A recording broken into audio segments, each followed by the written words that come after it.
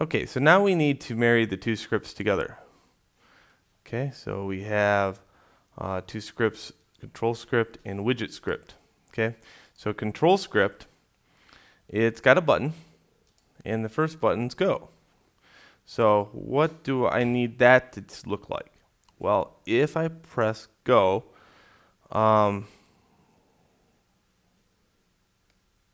it's going to pass a variable, and that variable is going to be trigger go. Okay, so thinking ones and zeros, make it KISS, keep it simple, stupid, right?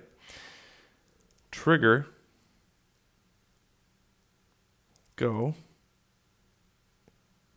equals 1. So anytime it passes the variable 1, it goes. Now, also, just as something I like to do, I like to go print trigger go.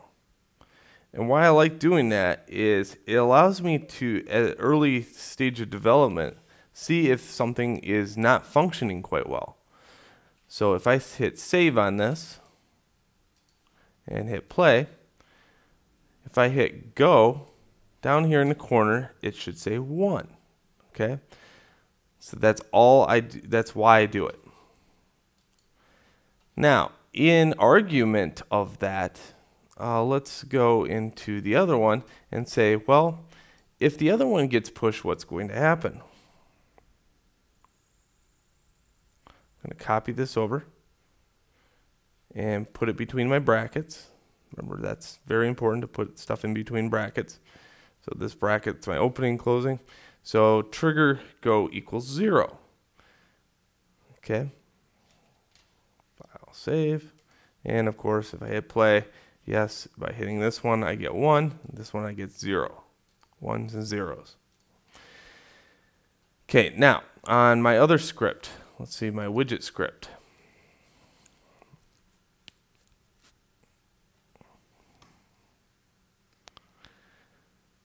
Okay, this is how it's going to go for my widget script. Anytime that it sees a 1, I want it to go. So by default, anytime it doesn't see a 1, it will stop.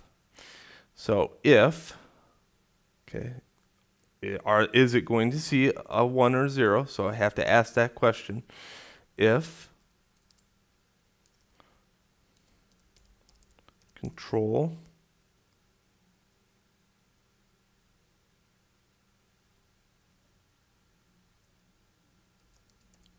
script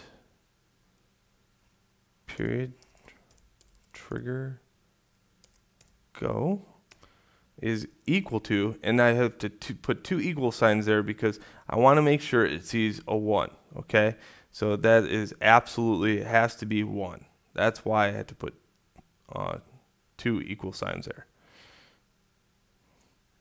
Okay, and then I'm going to encase this statement within my brackets, just like that. All right, now count up your brackets, opening, closing, opening, closing. Good. All right, I'll save. And what's very important is this, control script period trigger. This has to be named in coordinates with this naming convention here. Okay, let's try it out. Let's hit play. Let's go. Let's hit stop. Very, very simple stuff, okay? But that gets you hooked into this stuff like mad, because now you're asking the question, well, what about the slider? How do I make it so it rotates faster? You're probably also asking your question, how do I get texture onto the model? Now, I don't have my textures ready for this model just yet, so now that I have this all done, I'm going to go looking through my archives to find a model that I do have textures for and plop them in here and just put that script on them. Simple as that. And that'll be in the next video.